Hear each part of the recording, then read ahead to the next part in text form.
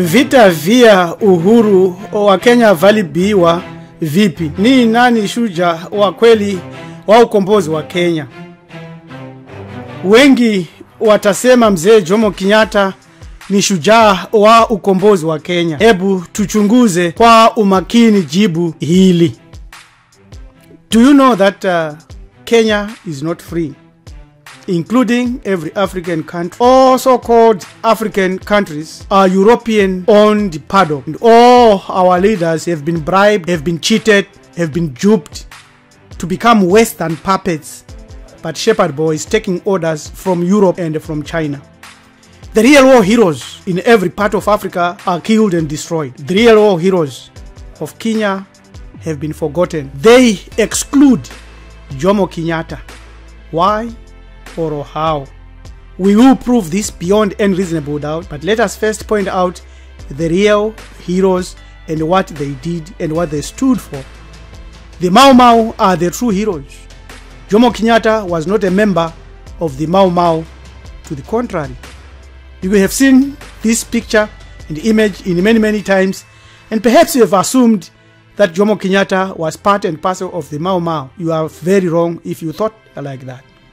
Here is what General Baimungi told Jomo Kenyatta when he was coming back with a sellout proposal. We reject your offer because it amounts to a bribe. You particularly should know that we fought and died for the liberation of this land and not for money and a few acres of land. We therefore refuse to disarm until your government meets our demands. Kenyans cannot be said to be free if they don't control their land and have succeeded in expelling foreign exploiters from the country, dismantling the colonial military and political machinery, and distributing egalitarian justice to the citizens. It is very shocking and true that Kenyatta was secretly pro-European. He was not a Mau Mau leader.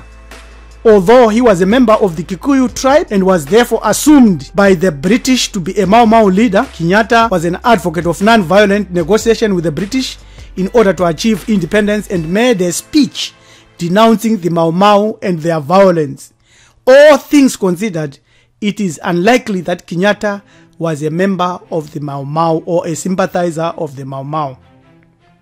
He was actually, after he was released from prison, way to return to politics was paved by this man, the colonial governor Ranson, who facilitated Kenyatta's return to politics in December in 1961 by amending the legislation that barred any person imprisoned for more than 2 years to participate in politics. There lies your answer.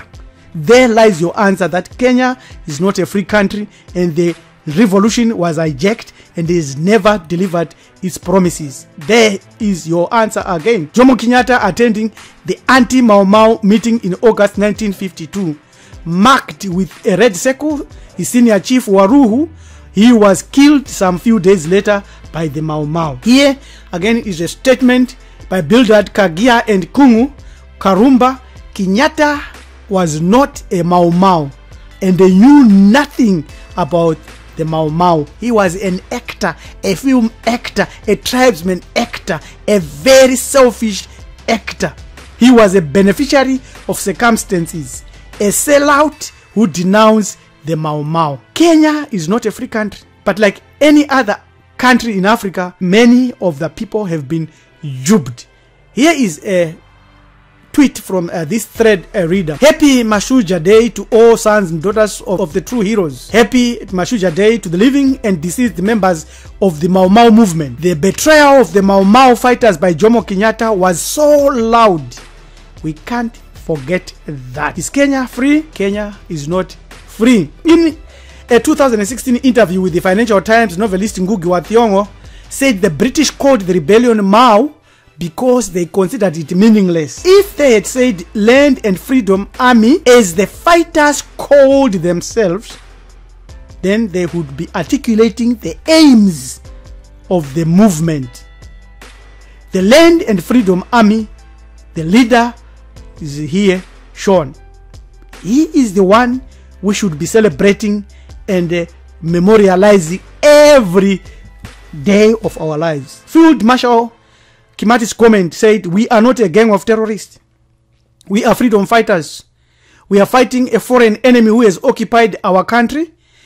Live or die, we shall never lay down our guns until we liberate our country. Unfortunately, Kenya has not yet been liberated. Kenyatta never wanted to fulfill any land issues en masse due to his selling out activities.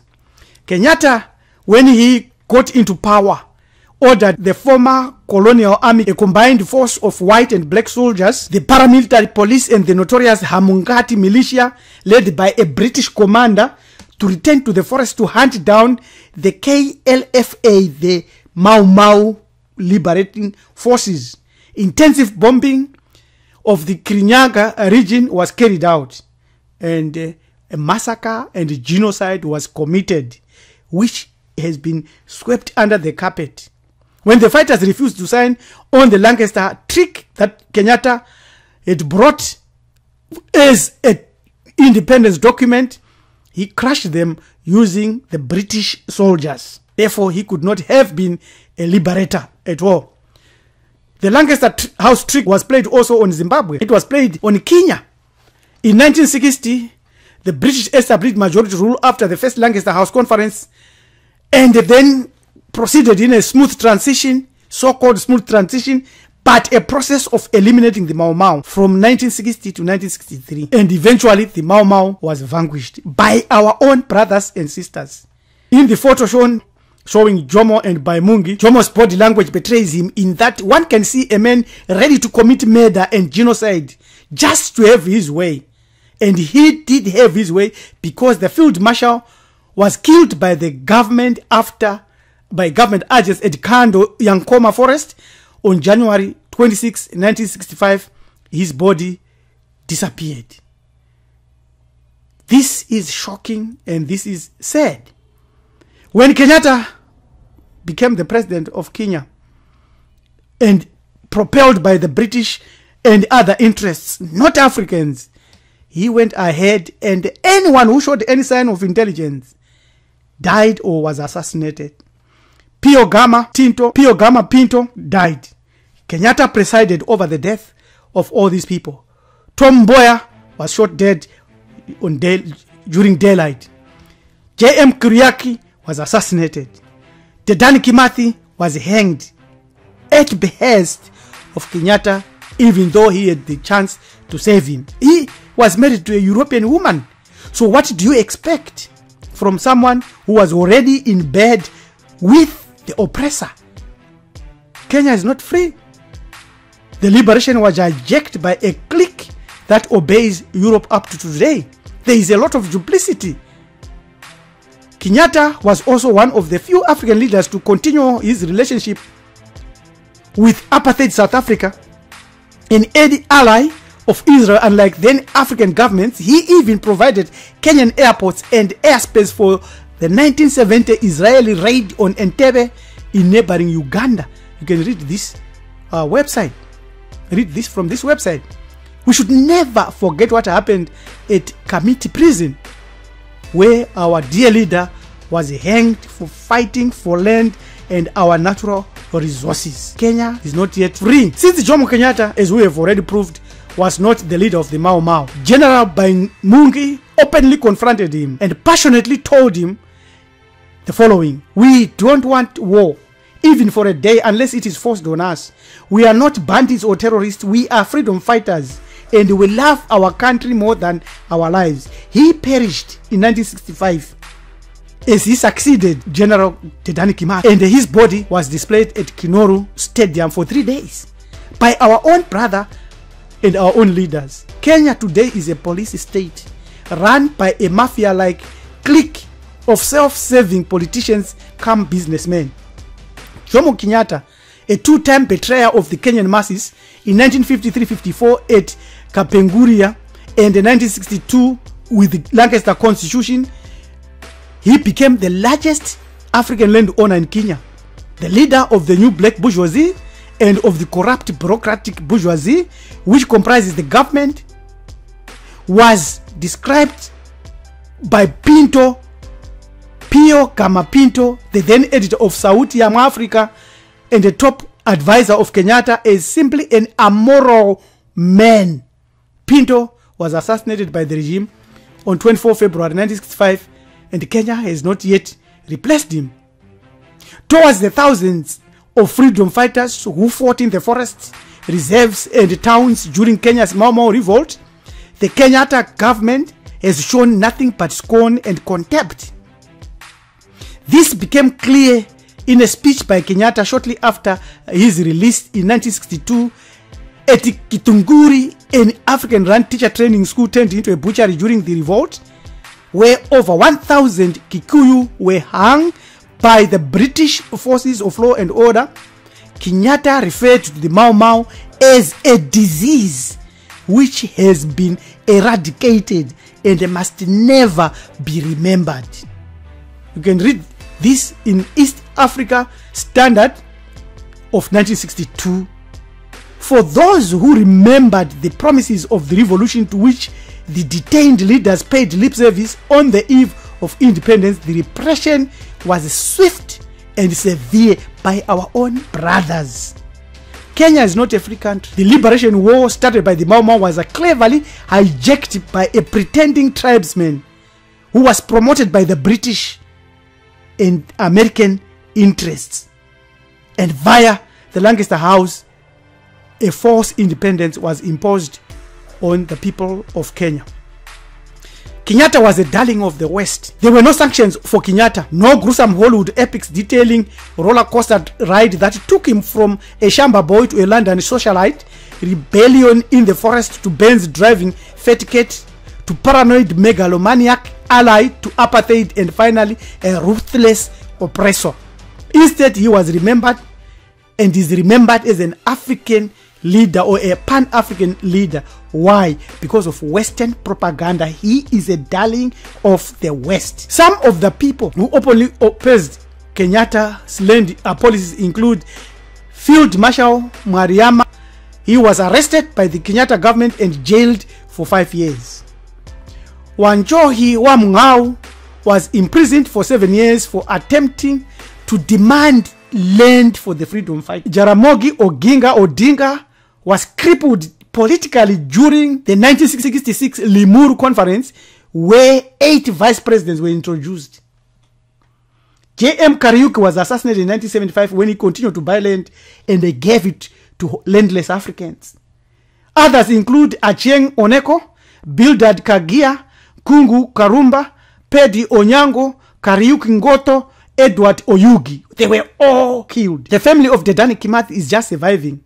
That of Musa Mariama lives on a 15-acre farm at Timau in Meru. The family of Chui, Matenge, Matejago, China, etc. are not even remembered. And surprisingly, it is the families of the collaborators, home guards, passive freedom fighters like Jomo Kenyatta, Koinange and Njonjo, and Saitotis, etc. that have large tracts of land at the expense of the freedom fighters who spent years, 10 years and more in the bush and in the forest fighting for those lands. Today, even the Nation, a newspaper in Kenya, actually says Jomo Kenyatta government failed to resolve colonial land question as of Sunday, June 19, 2022. All these are imposters. There is no revolutionary here. He was not an revolutionary. He was a Freemason. He was a Freemason and a Freemason. Kenya is not yet free. The Mau Mau fought for land and the freedom, but it was never attained. It was hijacked. The revolution was hijacked by imposters. Today, the whole of Africa suffers through political, economic, and spiritual divisions. We must unite, point out the mistakes amongst us, and fight to restore what is ours. Join us this year as we celebrate a new year, 6259, in which we will thrive for more unity and refocus our race for success. Let's celebrate together a happy new year as Marifado Family Network 6259 on the 22nd and 23rd of September this year 2022. If we do not do it, those like the British, who will see us, already classify us as perverted tribalists, savages, violent, depraved individuals. That's how they labeled the Mau Mau. That's how they thought. That's how even our own brothers ended up thinking. The British used the divide and rule tactic strategy, emphasized that this was a civil war, not blacks versus white, a trick, a liberal trick. But actually the Mau Mau versus other blacks as well as the British divide, rule, and continue to rule. This strategy was effective because the Mau Mau were unable to win popular support from most blacks in Kenya. So let us celebrate this new together, because we are all melanin dominant human beings. Kenya is not free. We need to continue to know that, including every African country, we are still under the scramble for Africa and we are still not free. Therefore, let us make the year 6259 a year we destroy all barriers as we work on strengthening our melanin dominant spirituality. For more information, if you want to join us, send us an email on join@marifado.com. This is her manager Topi, Priest Rabbi LM Tumizulum Jakanja Kunikenim Samanu, saying Kenya is not free, so to every African country. It's time for Marifado. Marifado is the restoration of our inheritance. Let us go through it using our Mau Mau odds. Thank you. Tatenda Siabonga. Azima tushinde vita vijavyo kwa gharama yoyote ile.